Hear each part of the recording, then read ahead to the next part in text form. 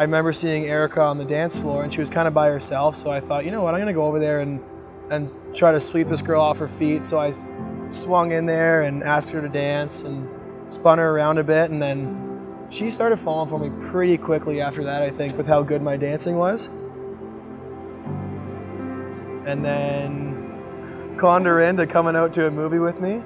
And during the whole movie, I thought, this girl has absolutely no interest in me whatsoever. She wouldn't look at me. We watched a scary movie. She wouldn't look at me. After that, though, we went out to say goodbye, and we sat in my truck and talked for 2 or 3 hours. And then, since then, the rest is history, I guess. I'm trying to think of a way to ask her dad for his permission. All of a sudden, we hear someone scream in agony.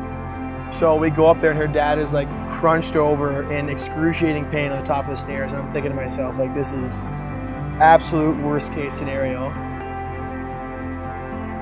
So he slipped on the stairs, and he had fractured a bunch of ribs. I finally get a minute with her dad by himself. At this point, he's doped up on painkillers, so it was an easy way in for me. I roped him in, talked to him, and he said yes right away. She walks in and walks upstairs, and there's I'm thinking right away it's a dead giveaway. There's rose petals all on the floor. There's a love song playing. I'm standing there just awkwardly standing there waiting for her. I'm thinking she's gonna walk upstairs and be excited and start to cry or something. She just looks at me and goes, what are you doing?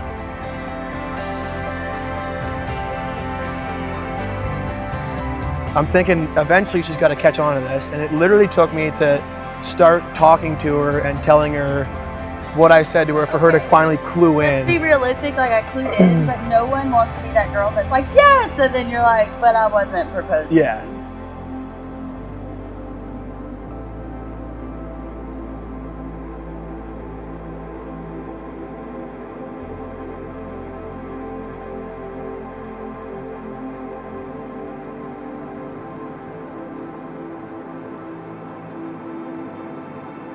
She came over, I got down one knee, obviously asked her to marry me, and then we called the cottage, and my parents and her parents came out with champagne, and we celebrated in the barn.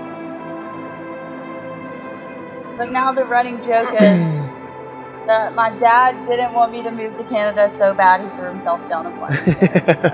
So. I'm still a little questionable about that too, but I don't know. We'll see.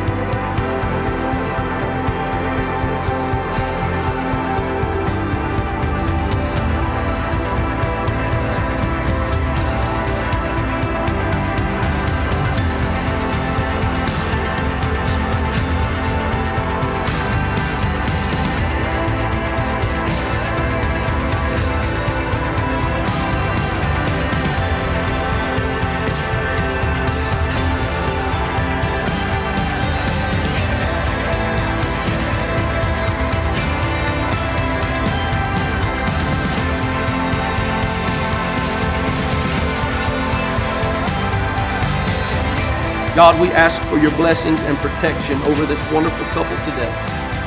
That as they grow closer to you, they may grow closer together. In your name we pray. Amen. Amen.